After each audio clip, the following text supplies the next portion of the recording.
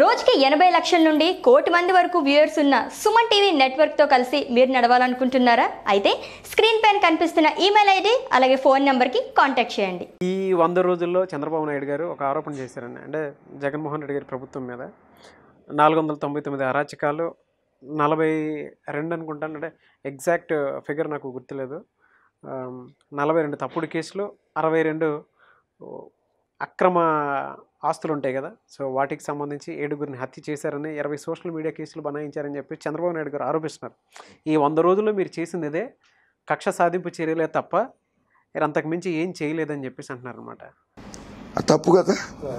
అంటే మీరు సినిమా నటులు చిన్న చిన్న జూనియర్ ఆర్టిస్టులని రైతు వేషం వేసేసి అతనికి ఎకరం పొలం లేకపోయినా సరే నీళ్ళలో నుంచో పెట్టేసి అసలు మాకు వరదలు వచ్చేసినాయి, జగన్మోహన్ రెడ్డి ఏం చేయలేదని చెప్పి అసత్య ప్రచారాలు సోషల్ మీడియాలో చేయిస్తే మరి అది తప్పు కదా. అంటే అటువంటి వాళ్ళని అరెస్ట్ చేయకూడదా? వాళ్ళని అటువంటి వాళ్ళని కూడా వెనకేసుకొస్తావా? తప్పు అది. నువ్వు పెయిడ్ అట. నువ్వు అతను అరెస్ట్ అయిన యాక్టర్ ఉన్నాడు కదా చౌదరి గారు, ఆ చౌదరి గారు ఒక 15 మంది పేర్లు చెప్పి వీళ్ళందరికీ నెల జీతం ఇస్తున్నాడు, మాకు బాబు గారు పార్టీ ఫండ్లో నుంచి 20,000 30,000 జీతం ఇచ్చి పోషిస్తున్నాడు, వాళ్ళందరూ టప ఫేక్ వార్తలు ప్రచారం చేసేస్తారు అని. సో మరి అటువంటి వాళ్ళని కట్టడి చేయాల్సిన బాధ్యత ప్రభుత్వం మీద ఉంటుంది. శాంతి భద్రతలు కరువు కావచ్చు, శాంతి భద్రతలో భంగం వాటిల్లొచ్చు, అది ఇప్పుడు కులమతాల మధ్య చిచ్చు పెట్టచ్చు, సామాజిక వర్గాల మధ్య కమ్మ సామాజిక వర్గం మీద రెడ్లు కానీ, రెడ్డి సామాజిక వర్గం మీద కమ్మాస్ కానీ, బ్రాహ్మణుల మీద కమ్మాస్ కానీ, ఇట్లా సామాజిక వర్గాల మధ్య తగాదాలు కూడా వస్తాయి కదా. ఇటువంటి ఫేక్ వార్తలు వస్తాయి, అసత్య ప్రచారాలు చేస్తే మరి అటువంటి వాళ్ళని అరెస్ట్ చేయకూడదా? అరెస్ట్ చేయకూడదని ఎక్కడ రూల్ లేదే. శాంతి భద్రతలకు విఘాతం కల్పించే వాళ్ళని తప్పకుండా అరెస్ట్ చేయాలి, అదేం తప్పు కాదే. అవును, అక్కడ అసలు కోడెల ప్రసాద్ మీద కేసు పెట్టారు, ఆ సామాన్ తీసుకురాలేదా ఆయన ఇంట్లో నుంచి, వాళ్ళ కొడుకు షాపులో నుంచి తీసుకొచ్చారు కదా, ఆ కేసు పెట్టకూడదా? అబ్బాబ్బాబ్బా సార్ మీరు దొంగతనం చేసినా సరే నమస్కారం సార్, మళ్ళీ చేయండి సార్, ఇంకేమైనా కావాలంటే కూడా దోచుకోండి సార్, మా ప్రభుత్వంలో కూడా దోచుకోండి సార్ అని చెప్పి వెల్కమ్ చేస్తారు ఆ దొంగల్ని? చేయరు కదా. మైనింగ్ కేసు ఎరపతినేని శ్రీనివాసరావుది సిబిఐకి వెళ్ళింది కదా కేసు, అక్రమ మైనింగ్ చేసామని. వస్తాయి ఇంకా నీ ప్రభుత్వంలో ఉన్నవాళ్ళు ఏమేం చేశారో తప్పుడు కార్యక్రమాలు అవన్నీ కూడా బయటకు వస్తాయి. ఇప్పుడు ఒక్కొక్కటి కాంగ్రెస్ వాళ్ళది చిదంబరము, శివకుమారు ఇటువంటివన్నీ వస్తున్నాయి కదా, అట్లాగే మేము కూడా వస్తున్నాయి. కనుక ఆయన పని ఆయన చేసుకుని వెళ్తున్నాడు జగన్మోహన్ రెడ్డి. నేను రైతులకి చక్కగానే చూసుకుంటున్నాడు. ఆర్థిక సంఘం వాళ్ళు చాలా సంతోషంగా ఉన్నారు. ఓకే.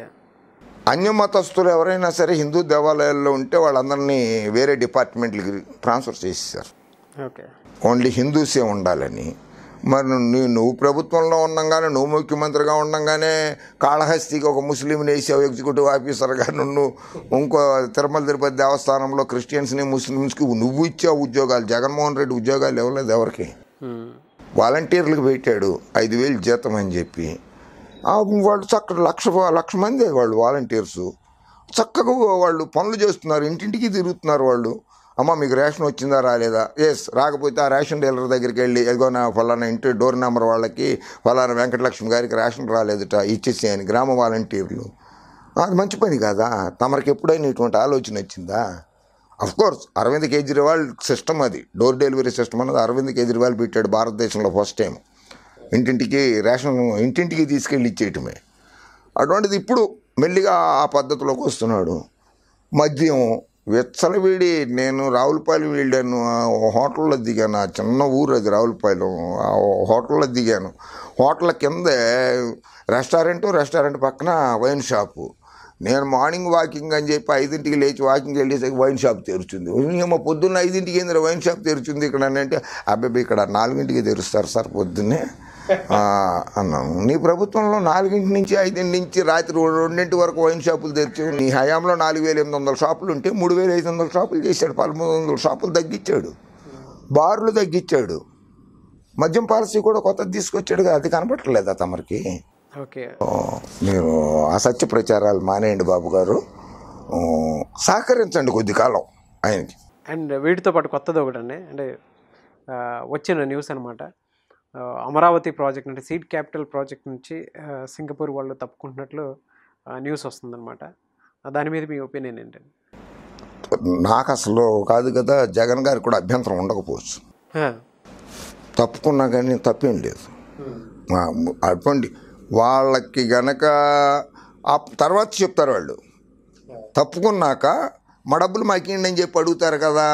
గత ముఖ్యమంత్రులను, గత రాజకీయ నాయకులు ఎవరెవరికి సొమ్ములు ఇచ్చుకున్నారో అన్నీ అడుగుతారు కదా. అప్పుడు లెక్కలు బయటకు వస్తాయి. ఇంకా మంచి కంపెనీలు లేవా? అదొక్కటే సింగపూర్ కన్సార్టియం ఒకటే మంచి కంపెనీ ప్రపంచంలో. మంచి మంచి కంపెనీలు ఉన్నాయి. చైనా వాళ్ళకి ఇవ్వండి, దడ దడ దడ దడ కట్టేసి నీకు 3 నెలల్లో అమరావతిని, 3 ఏళ్లలో అమరావతిని బ్రహ్మాండంగా బీజింగ్లో ఉన్నటువంటి కట్టడాలు లాంటివి కట్టేసి వెళ్ళిపోతారు వాళ్ళు. చైనీస్ మంచి కాంట్రాక్ట్. జర్మనీ వాళ్ళకి ఏంటి, ఏం తప్పే ఉంది? అది వాళ్ళ ఇష్టం. వెళ్ళిపోతాం మేము అని అంటే జగన్మోహన్ రెడ్డి మీద కోపంతో వెళ్ళిపోతున్నారు వాళ్ళు ఏమన్నా? కాదు. బట్ పబ్లిక్లోకి ఈ విధంగానే తీసుకెళ్తారు. పబ్లిక్ దగ్గర తీసుకెళ్తాడు ఆయన. చంద్రబాబు గారు చెప్పే కదా, అనుకూల కుల మీడియా ఉన్నది కదా, ఆయన ప్రచారం చేసేస్తాడు, అసత్య ప్రచారం. ఆ కంపెనీలు వెళ్ళి కంపెనీ ఉంటే అంత పెద్ద కంపెనీ, మంచి కంపెనీ అయితే 5 ఏళ్లలో ఎందుకు పూర్తి చేయలేకపోయింది ప్రాజెక్ట్ని? ఎందుకు చేయించలేకపోయాడు చంద్రబాబు నాయుడు గారు? శాశ్వత భవనాలు ఎందుకు కట్టలేకపోయాడు? అందుకని రాజధానిని మాత్రం మార్చే సమస్య లేదు. జగన్మోహన్ రెడ్డి గారు ఏమైనా చెప్పారని నేను దోనకొండకు మారుస్తాను, లేకపోతే కడపకు మారుస్తాను, కర్నూలుకు మారుస్తాను అని ఏం చెప్పలేదు కదా. మరి ఎందుకు ఊహాగానాలు చేసి ప్రజల్ని కన్ఫ్యూజ్ చేస్తారు? అటు either side, both the side. Botsa Satyanarayana గారు కన్ఫ్యూజ్ చేసినా సరే, లేకపోతే తెలుగుదేశం వాళ్ళు కన్ఫ్యూజ్ చేసినా ప్రజల్ని ఎందుకు కన్ఫ్యూజ్ చేయొద్దు అసలు. ఆయన జగన్మోహన్ రెడ్డి గారు చెప్తాడు కావాలని. అంటే అదేం చిన్న ఇష్యూ కాదు కదా. రాజధానిని మార్చడం అంటే చిన్న ఇష్యూ కాదు. నేషనల్ అండ్ ఇంటర్నేషనల్గా దానికి చాలా తతంగాలు ఉంటాయి. సో దాని మీద ఏమీ తొందరపడక్కర్లేదు, దాన్ని మార్చేస్తారని. కానీ ఆ తప్పుకునే వాళ్ళు ఎవరన్నా ఉంటే నవయుగా తప్పుకుంటానంది ముందు. వద్దు వీళ్ళేదో అనిల్ కుమార్ యాదవ్ గారు అట్లేం లేదు, మీరు కూడా టెండర్లో పాల్గొన్న మేము టెండర్లో పాల్గొంటాము కాదు అసలు అని హైకోర్టుకి వెళ్ళిపోయి ఆ వర్క్ మేమే చేస్తామని చెప్పి మళ్ళీ హైకోర్టు నుంచి స్టే తెచ్చుకున్నారు కదా వాళ్ళు. టెండర్ని రివర్స్ టెండర్ అయ్యేద్దని చెప్పి హైకోర్టు నుంచి స్టే తెచ్చుకుని మళ్ళీ వాళ్ళే కంటిన్యూగా చేస్తున్నారు కదా ఆ పనులని. ఈయన 100 రోజుల్లో నవరత్నాలకి నవగ్రహాలు అడ్డుపడుతున్నాయి అక్కడ. అందులో చంద్రగ్రహం ఫస్ట్, లోకగ్రహం సెకండ్, బుచ్చిగ్రహం 3.